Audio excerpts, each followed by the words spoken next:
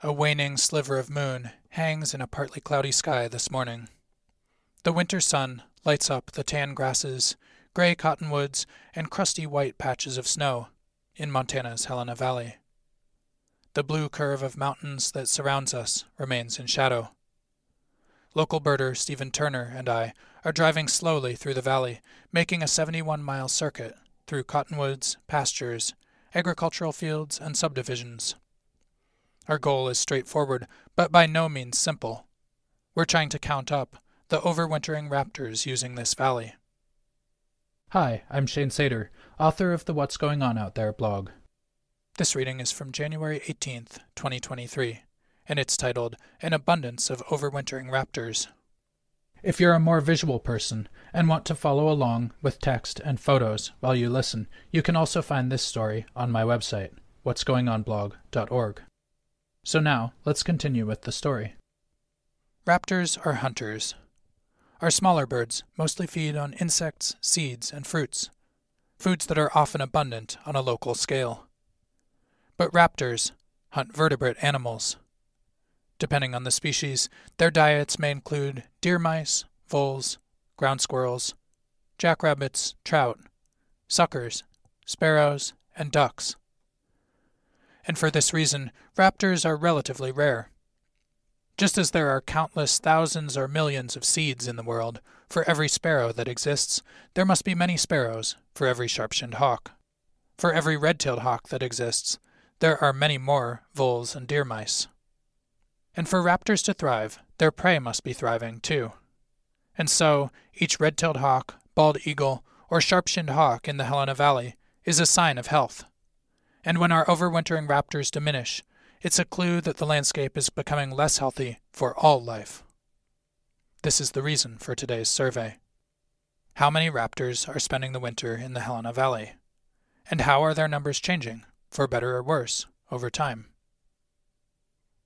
Part 1. How are our winter raptors doing? Today's survey will take us most of the day, but it's just one of a whopping 542 routes that volunteer observers are conducting this winter across the northwestern U.S., from California to Montana. The project began 18 years ago in Oregon with a simple question: how were the state's winter raptor populations doing? Jeff Fleischer started coordinating surveys in the winter of 2004, with 79 routes across Oregon that year. Soon, East Cascades Audubon Society began supporting the effort, and it has expanded steadily ever since.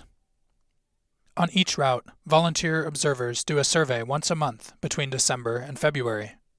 Some also do surveys in November and March. And once a route is set up, the observer repeats it in the same way on each survey. This makes it possible to compare raptor numbers between months and years. Part 2.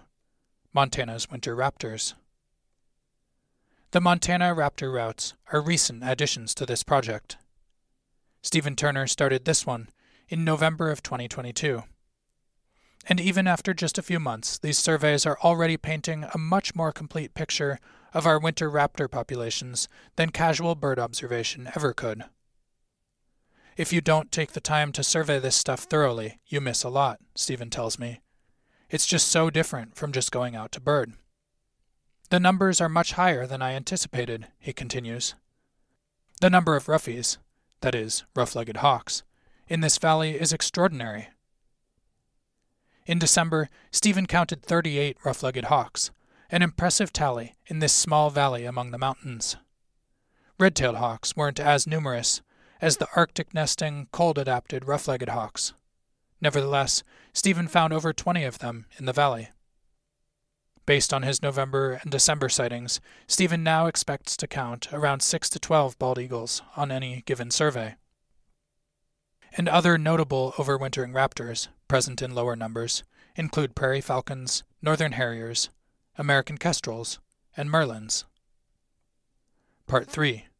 Hunting through crusty snow. So here we are this morning, driving slowly through the valley. As the passenger, I record data and scan for raptors on the right side of the road. Stephen drives, watches for traffic, and counts birds on the left side. It really is a lot easier with two people, Stephen says. We're constantly scanning fence posts, power poles, irrigation pivots, and cottonwoods, searching intently for the distant form of a perched raptor. Sometimes we spot one in flight, too, flapping over the fields or circling higher on a thermal of sun-warmed air. We identify what we can with our binoculars, but for more distant birds we pull over and set up Stephen's spotting scope to confirm. As we drive along Sierra Road, the snow forms a continuous blanket over the fields. It looks crusty, the sort of snow shaped by thawing and refreezing that a hawk might have trouble punching through to catch a subnivean vole or mouse. "Doesn't it look like this would be tough for a raptor to work?" Stephen says. But when we turn onto Flowery Drive, the snow cover gets patchier, and the raptors seem to respond. We find several rough-legged hawks perching on irrigation pivots and power poles.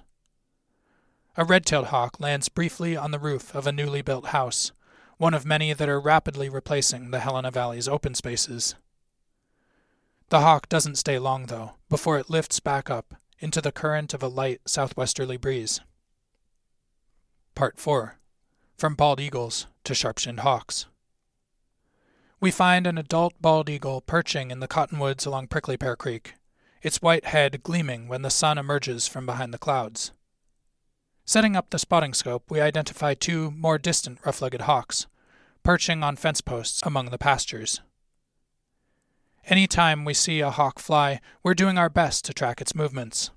We want to be careful not to double count any raptors that move from one area to another during our survey. It's when we're along Hellberg Drive, passing slowly by a farmhouse, that the raptor counting really starts to get busy. Stephen spots a compact, narrow bird perching in a crack willow. Its head is small, its tail long and dark-barred. In comparison with the rough-legged hawks we've been seeing, it's tiny.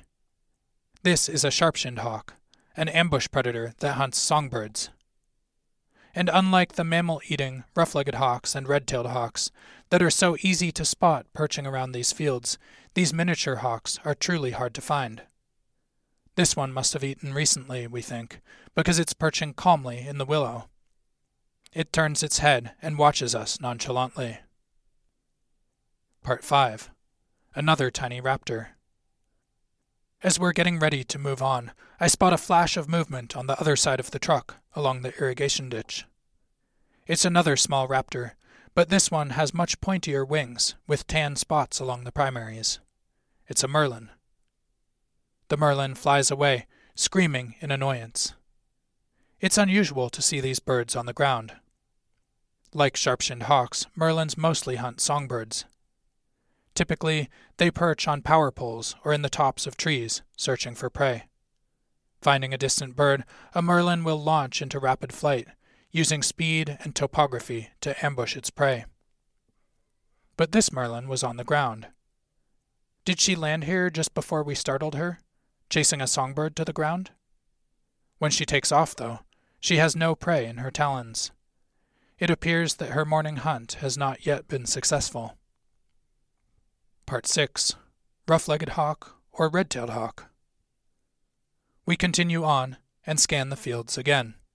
Several bald eagles are perching along a distant fence line. We count 2 more rough-legged hawks and then put the scope on another hawk, dark and backlit in a distant tree.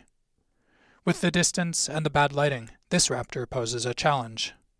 Rough-legged hawk or red-tailed hawk? It's a frequent question in Montana during the winter. Rough-legged hawks typically have a very pale head, an extensive band of dark feathers across the belly, and a white patch at the base of the tail. Red-tailed hawks have a dark head and a narrower band of dark feathers across the breast. Their tails are orange or grayish, without a white patch at the base. But both species are highly variable in their plumage. Some birds of each are dark morphs, mostly black-feathered birds without the typical patterns. And some individuals are just so distant that identification can be a struggle. In cases like these, we also look for some additional clues. Perching rough-legged hawks look pear-shaped. They're broadest at the belly, with a relatively small head. Red-tailed hawks appear large-headed and broadest at the shoulder. And if it's possible to get a look at the legs, rough-legged hawks have feathers down to their feet. Redtails, on the other hand, have bare shins.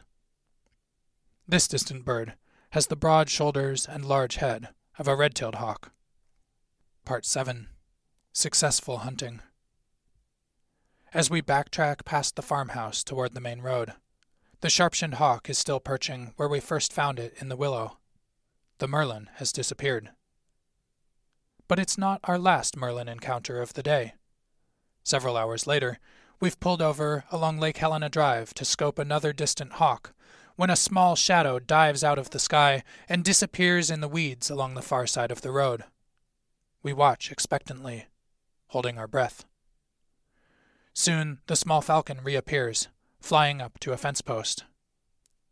And this time the hunter was successful. A vole is dangling from its talons. By late afternoon, when we finish the survey, our eyes are getting tired. And no wonder, it's taken us just over 8 hours of intensive raptor searching to complete the route. Compared to Stephen's December survey, red-tailed hawk numbers have fallen, while rough-legged hawks have remained stable. Today we found 11 red-tailed hawks and 37 rough-legged hawks. We've counted 12 bald eagles, 3 merlins, 1 sharp-shinned hawk, and 1 northern harrier. No survey will find everything that's present. Today we haven't found prairie falcons or American kestrels, for example, 2 uncommon winter raptors that we know birders have seen quite recently in this area. But by repeating these surveys in the same way each time, and by conducting them not just here, but in hundreds of other places across the northwestern United States, a detailed picture of our wintering raptor populations is beginning to emerge. Part 8. Raptors under threat. In the Helena Valley, casual observations suggest that we're losing habitat for raptors, and we're losing it fast.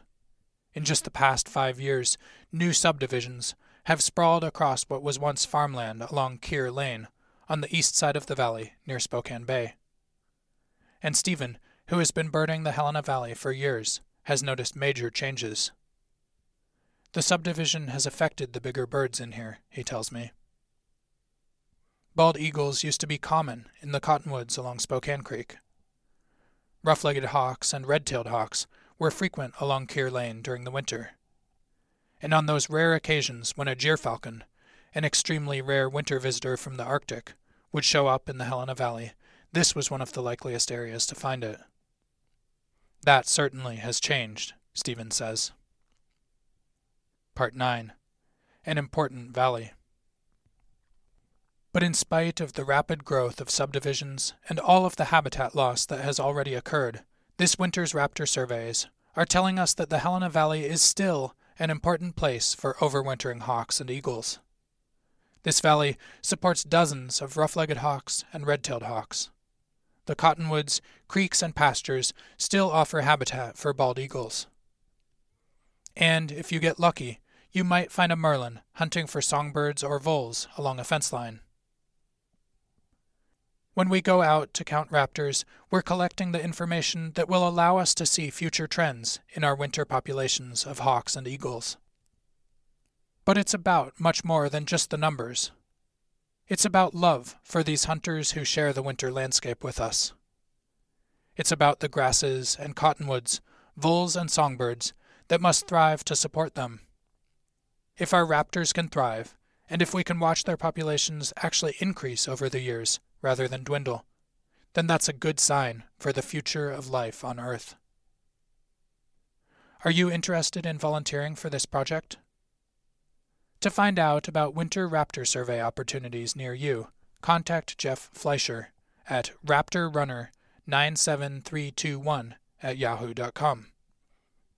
Again, that's raptorrunner, RAPTORRUNNER 97321@yahoo.com. Thanks for listening. This story, like all of my work, is possible only because of the generous support of listeners like you. Again, you can also find it in written form, along with lots of photos, on my website, whatsgoingonblog.org. While you're there, check out my thank you page, where I acknowledge the community who supports my work.